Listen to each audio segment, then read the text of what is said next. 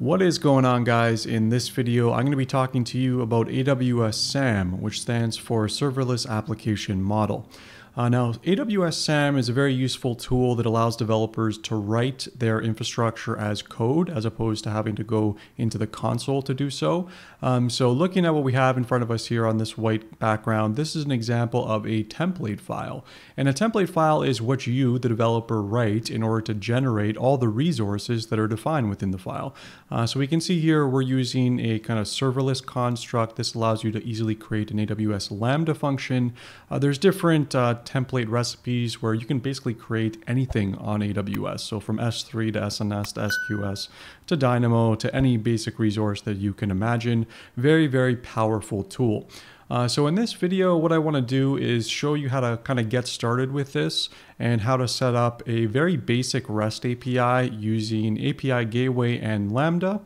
So that's what we're going to be doing in this video. Now, there are a couple prerequisites which I have over here on the left in order to kind of follow along. So the first one is that you need to have the AWS CLI installed, and the AWS CLI is the command line interface that allows you to basically run commands on your AWS account from your terminal. The second thing is that you're going to need to configure your AWS CLI with a user that has some very liberal permissions. And I have a whole video on how to create users with permissions if you don't know how to do this, but essentially you're probably going to want administrator access or something that has all the permissions to create the resources that you're about to define in your template file. So just keep that in mind. And the third one is that you need to install SAM. It's a very straightforward process. You just kind of go to their website and download this. I'll leave a link down below. And then as well, you're going to need to install Docker. Now this one is a little bit optional. If you want to run SAM locally, then you're going to need Docker. This is a very useful tool, running SAM locally, that is, in terms of just testing your application locally before developing. So that's kind of what you're going to need to do. Now, in terms of what we are actually building, let me get rid of this and get rid of this and show you what we're doing. Okay, so starting at the bottom here, the first thing that we're going to need is an IAM user that, like I mentioned, has some very generous policies or permissions attached to it. From there, you're going to need your AWS CLI and SAM CLI configured. And if you're on Windows, you'll be doing it probably in PowerShell. And if you're on Mac or Linux, you'll be doing it in just your vanilla terminal. So make sure that you can go to your terminal and type the command AWS and the CLI prompts you, and also that you can type in SAM and the CLI prompts you. Those are kind of two tests that you can do to ensure that you have everything set up.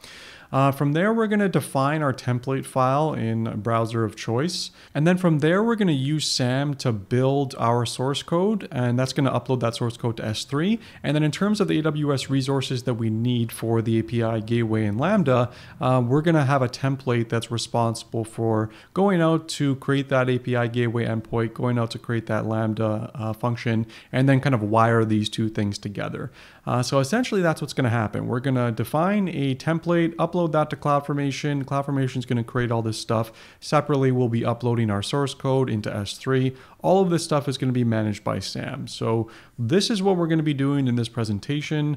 I'm going to move over to the console now and just show you what's going on. All right, guys, so here we are in my terminal. So as I mentioned, make sure that you have the AWS CLI installed. You can test that by just typing in AWS into your terminal.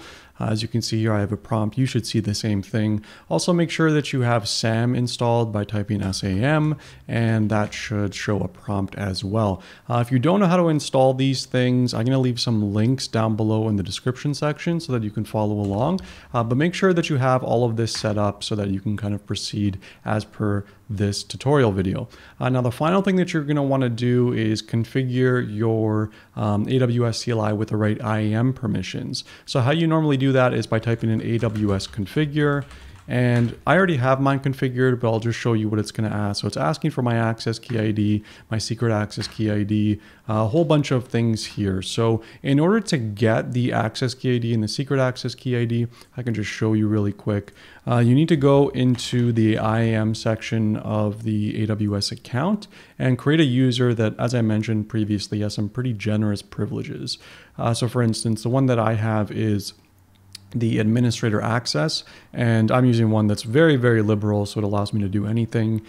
Generally, you should have more kind of specific policies, but you can see here. So that's kind of one of the setup steps that you're going to need to do. So let me just minimize that and show you the project that we are going to be working with. So close that real quick. Let me just show you the structure. So I'm just calling this the SAM demo, and we're going to have a SAM app. And by the way, this source code is generated using the AWS Wizard, which has a kind of quick start mode, but I've just kind of greatly simplified it. I've cut out some of the nonsense that you don't really need to care about, just to give you kind of the bare bones in terms of what you need to know. The one important file that you're going to want to know about is obviously the app.py. This is going to be our main handler function for our Lambda. So you can see that we have a signature called Lambda handler, takes in an event and our context. And I added some custom code here to show you how you can extract some query string parameters. So I'm going to pass in person ID to this API a little bit later in the video. And then I'm going to extract that out and store that in person ID variable. And then I'm going to return a response that has the person ID in the body. So it's going to be person ID just plus something cute here, just so I can prove to you that indeed this call is coming from me. So this is the Lambda handler. So this is where you can add any of your logic to do any of the heavy lifting for your application. Now, how does this connect to the actual AWS resources? Now, in order to understand that, we have to look at the template.yml file, that is over here. So if we look at this guy, let's kind of try to understand what we're seeing here. So starting from the top, we have a template version, a kind of transform. We don't need to care about this stuff. The real meat of where the magic happens is in the resources section.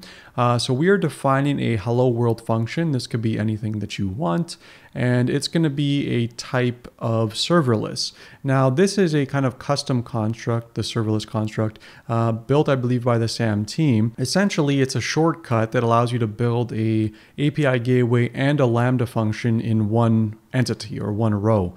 So behind the scenes, they're kind of, interpreting this as creating two separate resources and then wiring them up. But if you use this kind of construct that they made for you, you don't have to worry about all the semantics of wiring them together. It's all kind of handled for you. So that's the advantage of using some of these custom constructs that you see here, such as serverless. And then we're defining some properties on the Lambda function and on the API that we're creating. So we're giving it a URI of where our code is going to be hosted. So this is going to be in S3 in the Hello World sub bucket. We're giving it a pointer to our apps handler. So remember our app.py, it was called lambda_handler. And so we're reflecting that over here, app.lambda_handler. We're saying we're using Python 3.8, and then we're saying what the events are going to be to invoke this Lambda function. And it's going to be a hello world API. That's what we see here. And we're going to build a /hello API. It's going to be of type get. So that's how to create a Lambda function. Basically, it's very, very simple using SAM. And we're going to see how to deploy this. Let's just check out what's going on down here in the output section. So another thing that you can do with Cloudformation is define custom kind of strings that can be used in other applications in the same stack. So that's kind of what we're doing here. So we're defining a string whose name is Hello World API. So that's the key. And the value is going to be this thing, right? But this thing, we also have sub in front of it. And so what Cloudformation is going to do when it gets this is it's going to look for this special annotation here, $ open close curly, and the key that you have inside, so serverless REST API. It's going to substitute the variable that corresponds to this. So if the variable that corresponds to serverless REST API is foobar, what you're going to see is https://foobar.execute-API, right? So you get the idea of substitution. Same thing for a region. So any template file that you define in terms of the region, it's going to the value is going to get substituted with the value that you're deploying into. So if you're deploying to US East 1, then this is going to be substituted with the US East 1, US West 2, it'll get substituted for that, so on and so forth. To continue this a little bit more, we're defining a variable called hello world function. This is just going to be the ARN of our hello world function, which we defined up here. That's fine. And we're also defining a string containing the role ARN for that Lambda function. So far, this is looking pretty sane. So just as a reminder, back in the Lambda, we're going to be taking in person ID and returning something cute should see on the other side containing that input value. That's all we need to do in terms of the code. You can kind of minimize this for now. Oh, and by the way, I'm going to be making this code available on GitHub in case you want to follow along. You can clone the repository so you can kind of play with this on your own time. So minimizing that now, let's bring back our PowerShell where we are going to run some commands here. They're going to help us get started. So make sure that you're in the correct location or the correct directory. So you need to go to the root directory of your application. So mine happens to be inside SAM app. So that's where our template.yml is located. And just type in clear now to make everything go away. So the first thing that we need to do is build our application. So we're going to type in SAM build. And what this is going to do is essentially pull down all the dependencies that you've specified as part of your Python Lambda handler, and then kind of compile them all down into a usable format that SAM and Lambda can understand. So you can see here that that succeeded, which is great. We're going to ignore this thing for now. Actually, we're going to run this command here. So let me just type that out. So SAM deploy -- guided. Now, since this is our first time, you want to use the guided flag, which is going to ask us some just basic questions that we need to answer about the application. Afterwards, you're not going to have to do the guided mode, so you can just do SAM deploy. So let's just explore what this gives us. So it's asking us for stack name. SAM app is fine. I like US East 1. Let's stay there. It's asking us if we want to confirm changes before we deploy. So this is, I suggest you put this to yes. And the reason is because when you make a change to your infrastructure, when you do SAM deploy, it's going to show you a preview of what it's going to change before you actually execute it. So very useful just to validate that your changes aren't going to do anything unexpected. So I suggest you put that to Y. That's what I'm going to be doing here. We're going to create a IAM role for SAM. Going to put Y in there as well. Does not have authorization defined. Is this okay? Yeah, this is okay. If you want to add authorization using AWS Cognito, you can do that. Since this is just a basic demo, I'm not going to show you how. We're just going to put Y for that. Save arguments to config, Y, configuration file, Y, environment, default, Y. A lot of stuff. You can kind of get into the nitty-gritty of this and see how it works. But for this demonstration purpose, we're just going to kind of leave a lot of these as default. So what is it doing now? So it's looking for resources needed for deployment, not found. Interesting. It's creating the required resources. So let's go into AWS Cloudformation now and take a look. So typing in Cloudformation. Since this is the first time we're running it, yeah, so you can see here, create in progress. So like I was saying, since this is the first time we're running it, there's a bunch of like scaffolding that needs to get set up, such as the S3 bucket that's going to contain all of our source code, stuff like that, like IAM roles and permissions. So if you click into this guy and you take a look at what's going on here by going into events, you can see that we're creating a whole bunch of different things here. By clicking on resources, we can see the types of those things.